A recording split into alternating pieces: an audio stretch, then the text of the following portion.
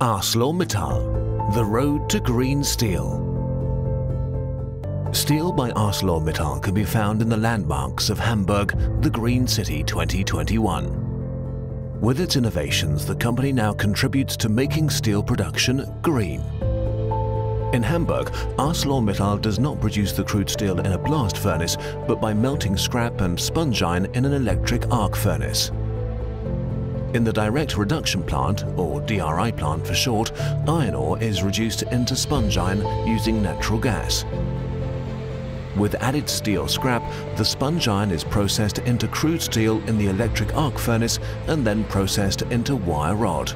Wir sind mit unserer Direktreduktionsanlage einzigartig als Stahlproduzent in Westeuropa.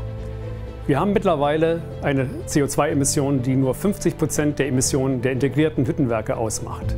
Das ist für uns aber nicht genug. Wir denken daran, zukünftig Erdgas durch Wasserstoff zu ersetzen, um den Weg in eine CO2-neutrale Stahlproduktion zu ermöglichen. Even if the CO2 emissions from fossil fuels and electricity are already around 50% lower than on the blast furnace route, a lot of CO2 is still generated. In order to be able to produce climate-neutral steel, production with green hydrogen instead of natural gas will be relied on in the future. Also, the second German ArcelorMittal long steel plant in Duisburg is looking at changes on its road to green steel. The plant processes around 1 million tons of crude steel into wire rod and round and square billets. The pig iron for it is delivered to the plant. Now Duisburg too will get an electric arc furnace, or EAF.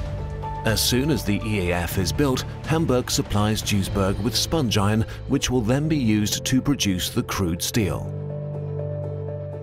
Die Investition in den Elektrolytbohrenofen hier an unserem Standort Duisburg ist ein Meilenstein. Zuerst sind wir dann in der Lage, selbstständig Roheisen zu produzieren, und wenn der Eisenschwamm dann auch grün produziert wird in Hamburg, gemeinsam mit dem recyceltem Schrott, sind wir in der Lage, hier dann CO2-neutrales Stahl herzustellen. ArcelorMittal Hamburg is already preparing a pilot plant that works with hydrogen. Each year it will produce 100,000 tons of sponge iron via direct reduction using hydrogen. After a demonstration phase, the already existing DRI plant, which then produces 800,000 tons, is converted to work with hydrogen. ArcelorMittal is part of Hamburg's hydrogen network, which will deliver the green hydrogen necessary for the steel production. Der Traum vom grünen Stahl kann Wirklichkeit werden. Mit unseren beiden Projekten in Hamburg und Duisburg versuchen wir genau dies zu erreichen. Wir brauchen dafür Unterstützung bei den Investitionen, aber auch später, weil der grüne Stahl wird höhere Kosten erzeugen und die müssen wir im Markt refinanzieren. Dafür ist es notwendig, grüne Leitmärkte zu haben. Covering the tremendous costs of this technological change is only possible with public funding. Only that way will each of the plants soon be able to produce 1 million tons of CO2-neutral steel annually.